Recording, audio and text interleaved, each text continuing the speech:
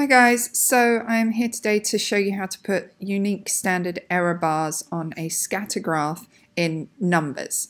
So the first thing that we need to do is rearrange our data somewhat because numbers understands it in a certain way depending on what you highlight. So I'm just going to be putting my time in hours here. We can see that some of the data up here is time after consumption. And we see that we have a treatment with water and here with cola. So what we're going to be plotting are our averages. So I'm going to take the averages from here and going to type them in here.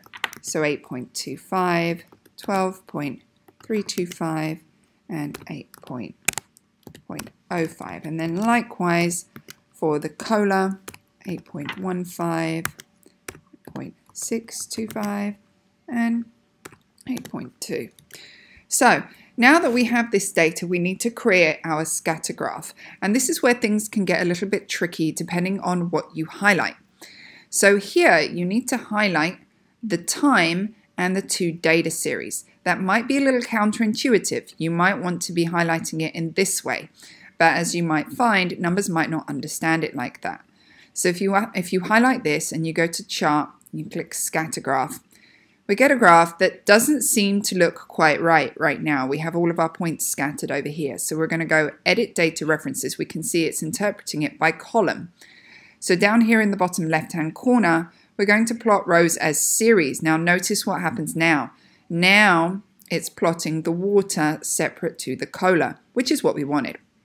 Now if we go over here onto the right-hand side, under format and chart, we can choose legend so that we can be clear on which one is blue and which one is orange. So of course we might want to tidy up this graph with a table title, a graph title, and axes titles with the variable and the units, but for now I'm just going to show you how to put the standard error bars on. So let's start with the water. So I'm going to click on this data point, this blue one, and you can see it highlights in fact all three of them. So we want y-axis error bars. We'll do positive and negative, but we don't want a fixed value. We want the custom value. So under custom value, this is where you need to be quite careful. You're going to delete what's already there, and you're going to use the custom standard error of mean for the series you've chosen, which for us is water, so that's this data table. Now, instead of selecting just one number, you're going to need to select all of them for the points that have been highlighted. So you can see we've highlighted for 0, 1, and 3. So we're going to highlight all of these together, and that is the difference. And we want to hit enter, so it's been accepted. And do the same thing for negative, because we want standard error of the mean to be negative as well, positive and negative. And fantastic, so now we can check that we have the correct standard error bars because the largest one here is at the 1 hour point, and we can see that's also the largest value on our table. So we can repeat that here with the cola.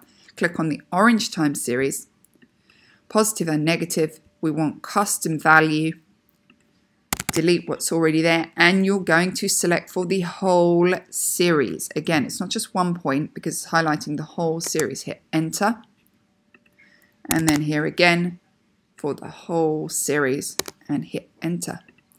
And there we have our standard error bars unique to each series and each point.